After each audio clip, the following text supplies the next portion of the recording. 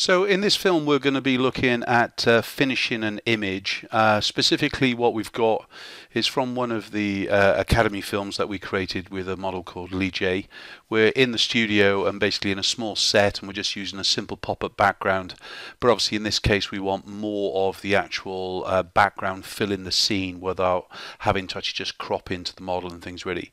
So what we're going to do, first of all we're going to just take this JPEG and we're going to just open it into Photoshop. That was just actually there from the bridge window to begin with, so once it's in that kind of full screen mode, all I've got to do is press the O button on the keyboard and then basically it opens it up. Now you can see in the background we had this one ready, and I haven't kind of practiced this or everything else. I'm just going to give you a kind of idea on how I would first look at it and kind of try and finish it off straight away. The first thing would be photograph the background without the model in place, and then basically almost kind of strip her into the background. It would be quicker. Okay, this is just a pop-up kind of background and it's obviously limited in its size, so we want to kind of just get into it straight away and start to actually kind of create. Photoshop has some amazing kind of AI tools now, so the first thing that I would do is basically just go in and just kind of select around the image, and I'm just going to hit the backspace, and in this case it brings up the fill dialog box, and as you can see here, and it's got content aware as it's kind of set in. So if I just hit the enter key at this point, it's going to actually kind of guesswork something, and as is, you can see it does an excellent job straight away. So this isn't going to be a very long film, is it? Okay, but I want to kind of just do it in a few ways for you. So let's do the left hand side now, do exactly the same thing. Remember, from the dialog box you've got options here to choose what it's going to be as far as the fill command. I've just left it on content aware fill, and then it's basically going to do its job. Now, because we're so far away from the subject, we're pretty much kind of expecting it to do its job pretty good, as it did. When we'll get very, very close to more subjects above, in the good old days of AI in Photoshop, artificial intelligence, of course, we would have had a problem there because it would have kind of been cloning in the top of the head and so on. But you can see straight away that's actually done a pretty good job. So the first thing I would do is actually try and use the skill sets within Photoshop software itself, rather than taking lots of time kind of retouching everything and so on. So let's kind of just choose the other image. It's slightly more difficult because there's more vignetting going on, and so it kind of just creates a few more little issues. Let's just go ahead and actually grab in exactly the same way this right hand edge like we started off the other image. I've missed a little bit down here, so just pressing the shift key and basically just dragging around that, and that's going to do it. So remember, edit and fill, and what we want is content aware. Just pressing OK. Now if it does kind of show either black or white, it's probably because you've set it to background, and whatever what your background color was is actually what it does. So the good news is it hasn't worked as well as it did in the last image. Look here, it's copied it in at the top. No big deal, though. We know that the most of the image though has actually done its job, so we're very, very close. So I'm not so much worried about that top part. Let's do exactly the same thing again and just go from here.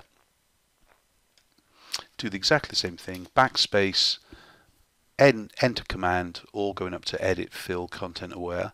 So you can see, unlike the last image, or the first image we used, it hasn't quite got the same thing. So if I want to kind of cheat here, just select an image around the part that you want to do, and I can just go in and actually start to kind of use the patch tool. So if you're finding in some of the images it's not quite doing the same job, you can actually start to look at other things like the clone stamp tool and so on, and then basically start to actually kind of clone across. Once I've done the kind of the basics of the clone though, guess what? I'm going to go back in again and just see if a content aware fill will allow it to actually do a better job again. What I hope is it's not going to kind of catch the hair, and that did a better job. So I used some different tool sets to kind of really kind of bring it alive. Now things like the scratches on the background, which is part of its kind of look and feel and design, if this is annoying you, obviously I think this would be annoying if we saw this in a big image. So in this case, once more, I'm just going to pick up the patch tool, I'm just going to select around this little part. So this could be the same as bags around eyes or whatever, and all I'm doing is kind of selecting around an image, dragging this across, and then it's basically doing its job. So that would work in exactly the same way across the body, the face, and so on. So if Lee J, she doesn't have any bags, but if she did, and I wanted to kind of lighten all this area just below the eye, I could just actually grab it and drag it down. Okay, and that kind of does the job. Let me just step backwards. So if you didn't want to do the whole job, all right, so just drag it, yeah, to the part you want it to clone from.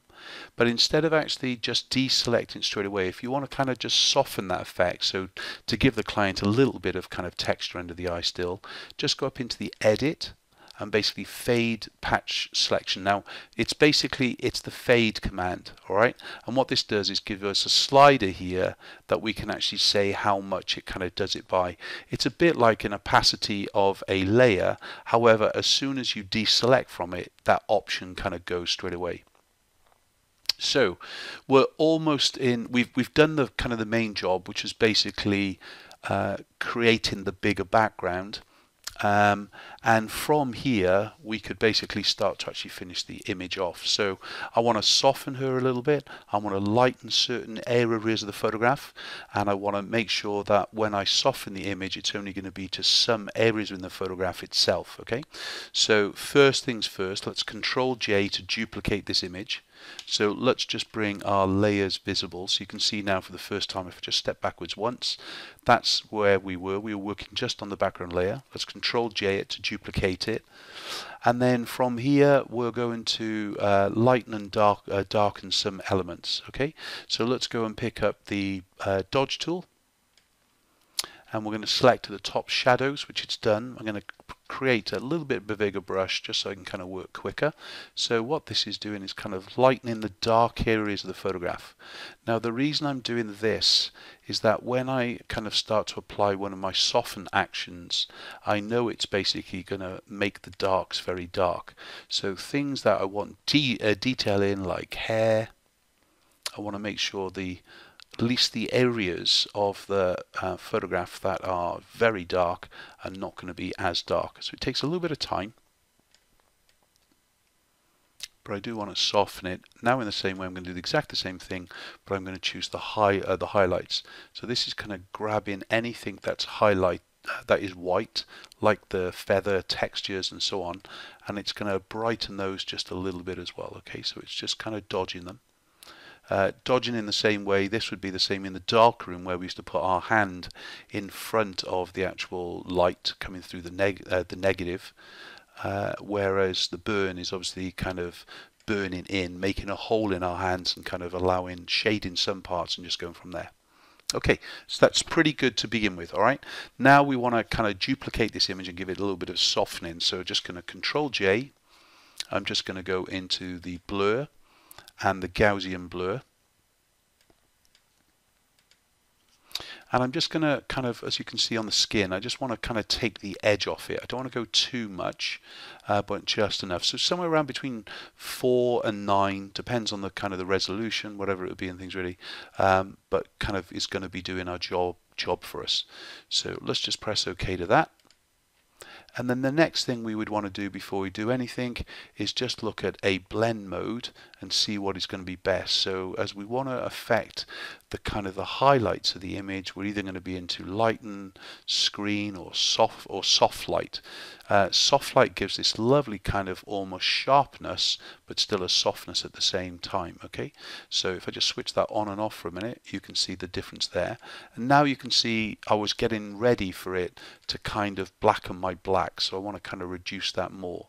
How am I going to do that? Well, I'm going to pick up a mask, and at this stage I want to invert the mask. If I just go select on the mask and Control I, that will inverse the mask. So now the softening effect hasn't been applied to the actual face. Okay, so to apply the softening look, I want a B for brush, and I want to make sure that white is going to be on top. So let's just kind of go in here now and just start to paint on the face. And if we feel it's just a little bit too saturated. We'll kind of go into that now in the middle. Now, I would say, in fact, what we really want to do is actually apply the softness to the whole image, and perhaps, and then basically paint it out. So in other words, I'm painting the softness on the skin here, but in fact what I'd want to do is probably paint it across the whole image itself. Right, so there's the kind of the before and after. It's very, very subtle, as you can see here, but that's what we've just done, the effect. If I just press the shift key on the mask, that kind of switches the mask off, and that's what would have been applied if I'd done it to the whole image. So just pressing that shift key again, and once more we're pretty much there. So remember, the blend modes themselves will do a different job for you no matter what. If you need to go in and obviously soften in a lot more of the kind of the skin, you're going to go in there and actually blur this a lot more. All right. So again, I could basically just Control J, duplicate that fully.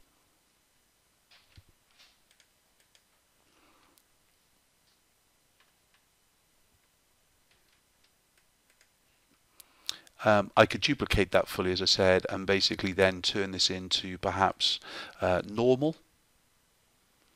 And remember, that's going to, if I just switch this off here, that's going to actually add all the blur effect that we can see coming through. So in this case, if I just go ahead and I delete that mask, and then if I just go in now and basically select on the actual part of the body that I want, let's do that once more. Let's just Control J it or drag it down. We'll just get rid of the mask itself. We'll turn it into normal light. That's the blur. Okay, that's the softness on the skin that we're trying to do. And then what we're trying to do is actually just paint a little bit more of this in. So in other words, I'm just now going to just press the Alt key when I press onto the mask, and that will actually give me an inverted mask straight away. Now B for brush, D for default, and then that would be putting the white on top, and now I can start to actually just blur out the kind of the parts of the skin fully that I want. You can see how cold she was in Studio 2 here.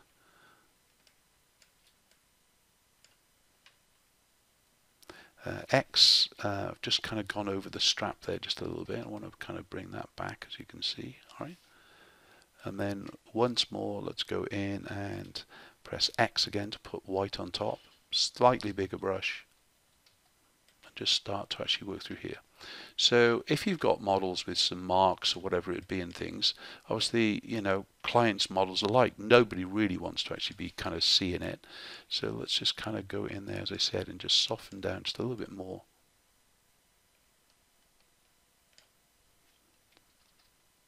So remember, this is the no blend mode, so it's going to affect it a lot more. But we're going to just reduce this down a touch now. So pretty much if we look at the shadowing on the side here, we can pretty much see what is actually being softened and what isn't. So if we were to look close into the face here, it's way too much, of course, isn't it? Yes. We can still go back and fix the eyes if we've gone over it just by pressing X, putting black on top, and paint the sharpness of the eye. I would tend to actually make sure you've got the nostrils sharp, the lips sharp.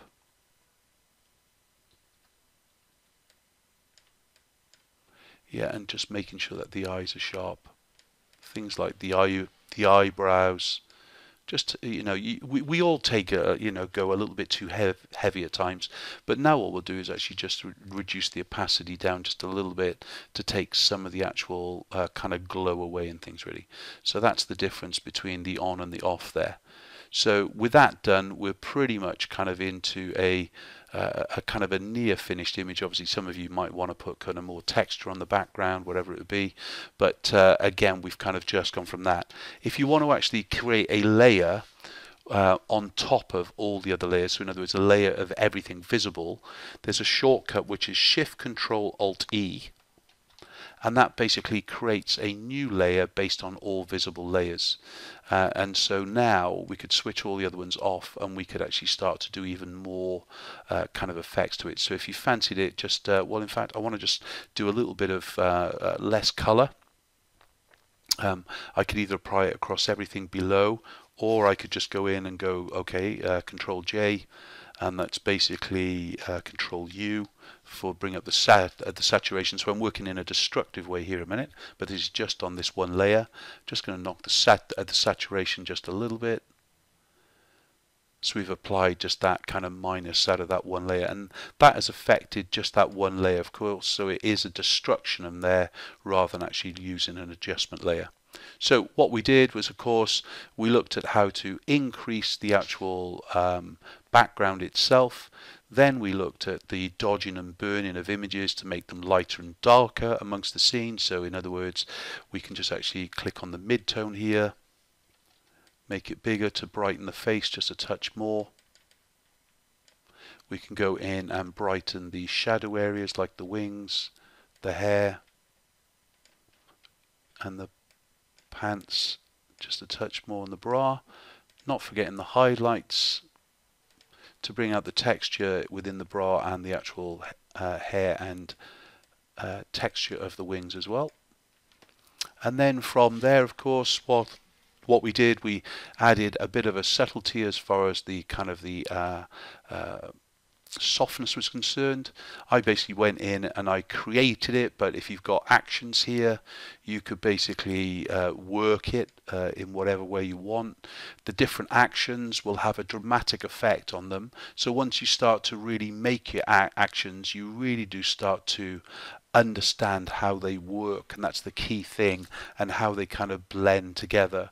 So you might find that actions that you've made, you might need to step backwards so that you can go in and basically just go and change more of the opacity of the image, or go in and remember B for brush, D for default, X to put black on top.